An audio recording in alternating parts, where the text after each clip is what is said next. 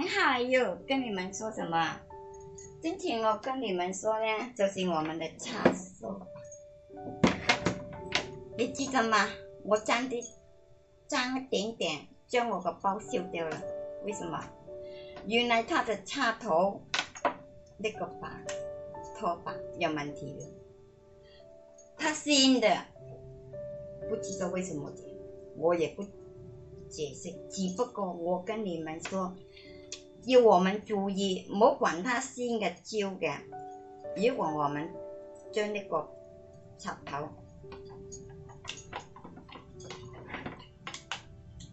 插進去，就是提醒我們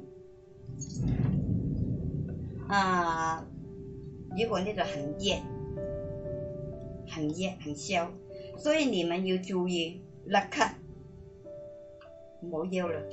不可以有呢個東西歪掉了，呢度很熱，比平常，因為當我換了這個咗之後，換了這排插頭咗之後，就沒有這個問題，呢個就不熱了，呢個沒有熱了。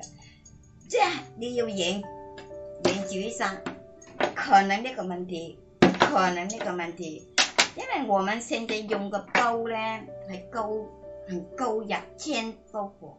2000多、3000都有，所以變成呢，它的熱，好像我借這個烘爐，為什麼我沒有拔出來？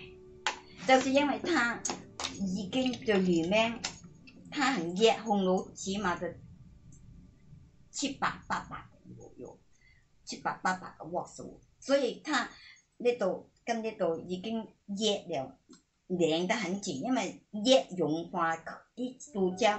擴張了嘛，所以可能逼住這個插頭個口，所以很難拔出來，所以我索性不拔，留在它就整理清潔個烘爐就算了。